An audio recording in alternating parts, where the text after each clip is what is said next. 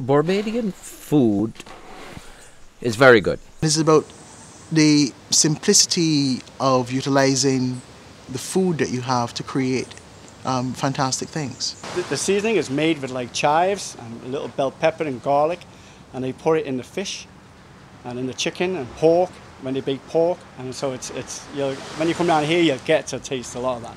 Our national dish, for instance, is cocoon flying fish. I love flying fish. You can bake it, you can fry it. Breadcrumb it, fry it up, easy. The only item that I consent that you should fry would be the flying fish. Personally, I like fried on a cutter. What do you call a flying fish cutter?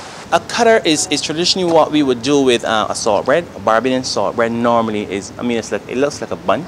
So you can have a cheese cutter, a ham and cheese cutter, a fish cutter, whatever you want to put in there, that's your cutter. Cuckoo is cornmeal, well, pretty much cornmeal stirred with okra. You can get breadfruit cuckoo, you can get banana cuckoo. My grandmother used to stir a mean cuckoo. My mum has taken that on, and my mum still has a good arm, so I've not felt compelled to learn yet.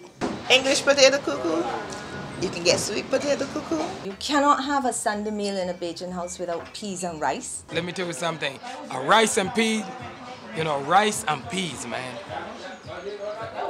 That's the number one. My favorite dish is like macaroni pie, rice and chicken. Pickle saltfish, frizzle saltfish, and white rice. You go down there, Oysters by Alexis, and I have pudding sauce and saltfish and rice. What we do is add our own technique to it, our own way of flavoring food, our own way of cooking it, to make it uniquely Barbadian.